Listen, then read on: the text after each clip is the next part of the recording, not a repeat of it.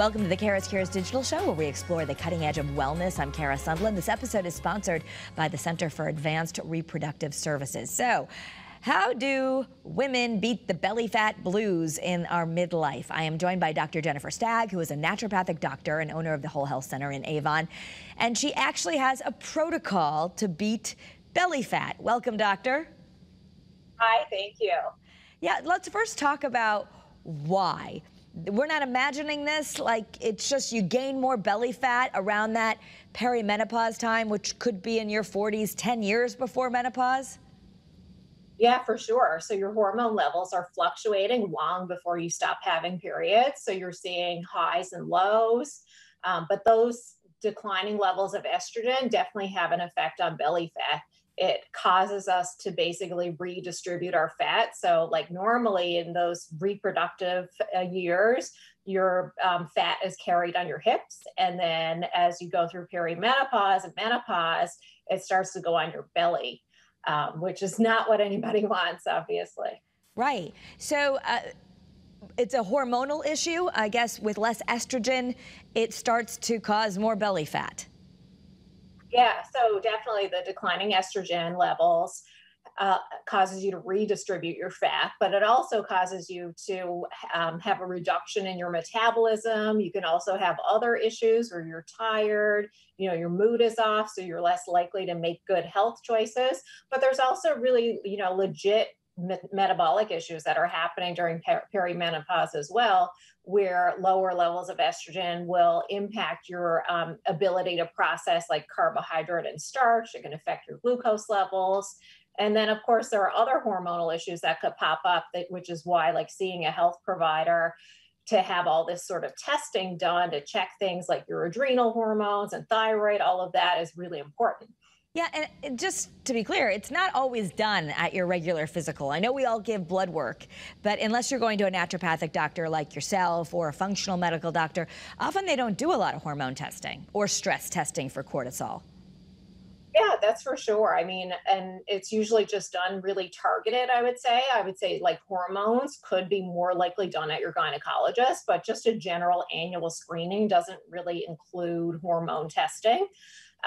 So you really, you need to advocate for yourself and try to get some hormone testing done or see another type of provider who would, routinely run these tests. Yeah. Yeah. And I know that's something you really do in your practice and the blood testing, you go to Quest like a regular lab, it's covered. It's just you being a specialist. You've got a lot of women who come to you and are concerned about this weight gain. They think I'm doing all the same things, and that's part of the problem, right? We can't even eat the same way. We should be taking in less calories. Yeah, for sure. So as I mentioned, when your estrogen levels decline, even for men also, as everyone gets older, your requirements for calories definitely go down. So you do need to eat less. This is what I call the bitter truth of aging, is that you just don't need to eat as much. And then, of course, the composition of your diet matters so much then as well. So we really just don't do as well with carbs as we grow older? Yeah, for the most part, especially women with estrogen, it can really affect how we process carbohydrates. So it's not like, I don't advocate a no carb diet in any way. It's just choosing the right types of carbohydrate in the right amounts is really, really important as you get older. If you're dealing with belly fat, you've got to be dealing with, changes in your diet related to carbohydrate. So give us some simple places to start if we're noticing that you don't like what's happening. Women will call it the muffin top, or even men are saying their pants aren't fitting. Where do we start with diet at least? Yeah, so with diet, I would say the first thing I have patients do is to start tracking their calories. So to use an app like MyFitnessPal, something where you're actually logging in what you're eating and getting a good read on how many calories you're eating a day. And that alone can be really enlightening for people, where they realize, oh my God, this is whatever they've had is not worth it. And so they'll definitely reduce the amount they're having. But this also allows us to really, target the amount of carbs and fat and protein in the diet and try to change those ratios, which will definitely help with your metabolism and that belly fat. So because of folks like you and our trainer, Joe Carabassi, I did download the MyFitnessPal. It's a free app, and I started logging. Now, the thing is, it can help you a little bit, but a lot of us, when we're reading labels, if you're reading labels, and we've gotten it, it'll say based on a 2,000 calorie diet, right? I mean, so most of us, I'm a 5'2" female. I guess I really shouldn't be eating anywhere near 2,000 calories a day if I want to not have extra belly fat. Like, I know it's personal, but what would you say someone like a smaller woman, or, you know, what's the range? Yeah, so a smaller woman, exactly. 2000 is way too much unless you're doing like ridiculous amounts of exercise, like, training for the Olympics, and then you could eat even more than that. But I would say more along the lines of like, if you really want to burn belly fat, you're going to need to probably be down in the 1,300 calorie range. And that's something that, you can check over time. We do body composition testing at our office, and it tells us the metabolic rate. And then we can, gauge over time, are we seeing actual changes in like fat composition, not just weight on the scale? Can we see changes where you're losing fat and maintaining muscle or even building it? Okay, so to maintain the muscle, do we need more protein? Yeah, but not, again, like not ridiculous amounts of protein either. But like as we age, another thing that happens is our digestion, our digestive function, and even our microbiome, there are changes going on there. And so you can have problems with breaking foods down, absorbing foods. So you tend to need more protein with age. But as I said, you don't need to be on like a 50% protein diet, more on the order of like 30 to 35% of your calories coming from protein. Okay, so one of the things, if you are going to download a free app, it's going to, maybe ask you the kind of macros you want, like how many carbs, how many proteins, how many fats. So ideally, when you deal with middle-aged women or men, like what should the macros be? Are they the same for women and men? Yeah, I mean, generally we use close to the same for men and women, and I mostly recommend more of a modified Mediterranean diet, which by definition is going to be more on the order of about 35% fat, and then protein probably about 30, and then carbs, 35 to 40%. So Okay. that sort of range. And, we change it based on how people are doing, but that's a good kind of like gauge for a starting place for most people. Which supplements, if any, should you take to help with belly fat and to help with metabolism? Yeah, so if we have, if you've had some testing done and there are issues with glucose metabolism, there are really targeted supplements that can help improve that and improve insulin sensitivity, which is a common thing that I would see. And so in that case, sometimes we're using supplements like berberine as an excellent supplement for improved glucose control. And it's a pretty common issue, but obviously you would want to have that sort of testing done. And, you want to make sure you're checking with your doctor to make sure supplements like that are good. But in general, some of the basic things that we think about just for improved fat metabolism are things like green tea extract, or drinking green tea as an excellent has been shown to reduce belly fat. B vitamins, also getting a B12 test. A lot of people get low in B12. That can affect your metabolism. And then a really good multivitamin and phytonutrient extract. So a lot of times we'll use vitamin, like a multivitamin that has the phytonutrient extract built in. And phytonutrients are those little chemicals in food, those superfoods that you hear about, resveratrol, things like that. You can also get that in powdered form, and that really does have an effect on your metabolism as well. Right, I know something, because I've had the fortune to go to your office and you sell something, it's your own brand, but it's just basically like special greens.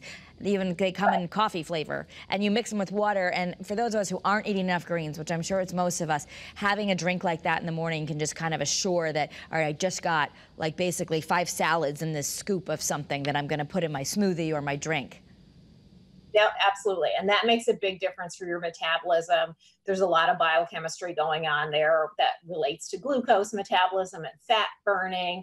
And those, pigments found in food are probably more important than a multivitamin kind of multi-mineral supplement. You want to make sure you're getting those basics, but, the greens types of powders are really, really important.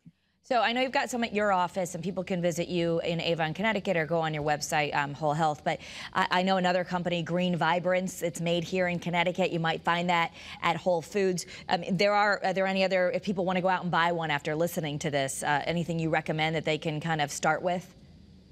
Yeah, there are a lot of really good quality supplements. You just want to make sure when you're looking at those that it's organic, ideally 100% organic or close to it, just because you don't want those, chemicals in your product. That's really important. And also, when it's organic, it's going to have kind of like a little bit different composition of the bitter compounds that are in there. There's a lot of chemistry behind that, but basically look for organic when you're looking for your green supplement. Yeah, and bitters, you wrote a book called The Bitter Truth, and it's that was a different segment, so people can go back and listen to that on the podcast or on WFSB Plus if you're streaming and watching.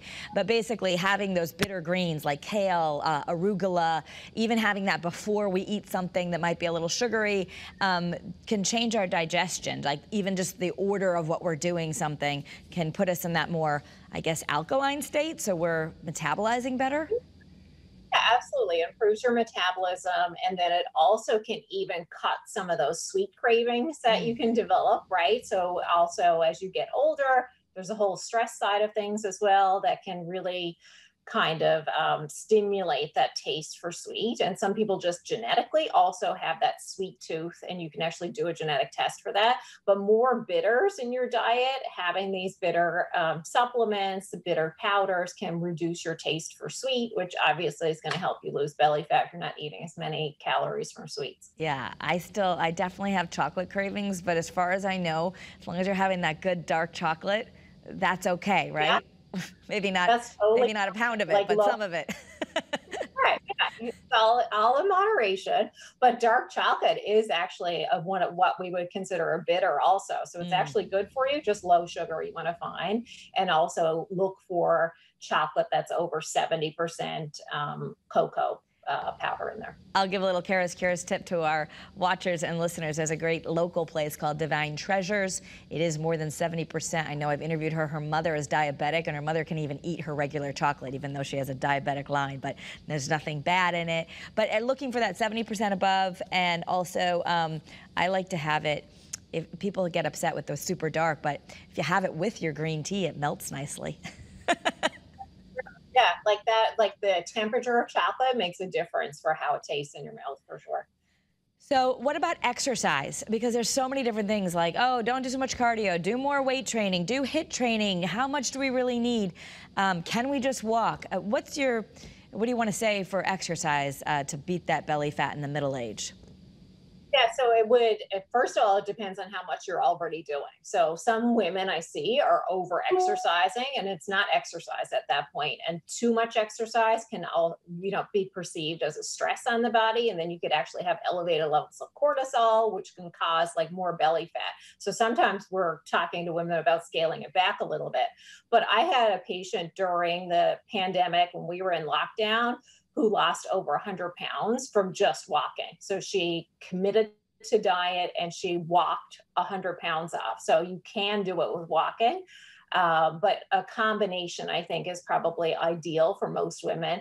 Walking, when you are incorporating walking, you really want to do long walks, like 60 to 70 minutes. And that's when you really start to get like more time in that fat burning zone. And then you can balance that out with a few sessions a week of some sort of, weight-based exercise. But it doesn't have to be intensive. You can do, 20, 25 minutes. And if you don't have an hour at a time, can you split it up? Maybe take a half-hour walk after dinner, maybe a half-hour walk in the morning, or on the weekend you have more time, but during the week you do a little less? Right, absolutely. So, I mean, in terms of longevity and overall health, the time component is 150 minutes a week of cardio. You can do that however you like. If you're trying to use walking to lose weight, and you don't have time during the week, do your half hours. And then on the weekend, do like 2 90-minute walks. And that's really going to get you some better results. Yeah. And, it's nice. You can maybe listen to a CURES podcast while you're walking. You can make it enjoyable. I know a lot of moms were looking for some me time and, going out on a walk rather than a treadmill. I find it's actually like a nice little thing that it's good for your mental health, which that's kind of where in our time today I want to end. The mental health is really important too, because if you're stressed out all the time, and like you said, as parents, we're juggling kids' schedules, bills, all this stuff, you really advocate that people develop some sort of a stress reduction routine, whether that be more sleep, which is really important, or taking up mindfulness, some deep breathing, something to reduce the stress. Right, for sure. And just like you said, walking could be a form of that, where you're going out for a walk outside and you can listen to podcasts, you can listen to, audio books, music, whatever it is that does it for you. And then incorporating sometimes, throughout the week that you're doing things that you really enjoy, right? And it doesn't have to be a lot. It just, you just need to have that in your life. And that makes a big difference. Of course, meditation is a great practice to incorporate. 10 minutes once or twice a day can make a big difference for all those stress hormones that can be surging.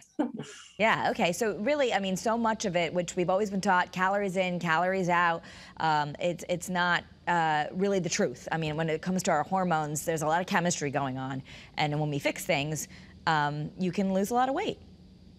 Yeah, for sure. Yep. It's not a lost cause. That's what I always tell women, because they come in and they're like, oh my God, I haven't changed anything. And I'm like gaining 10, 15 pounds with doing nothing. And it's a product of hormonal changes, but there are things you can do about it. I have one more question for you. What about intermittent fasting? And I ask this because I know it's the panacea on the internet. Everyone's saying fast, fast, fast.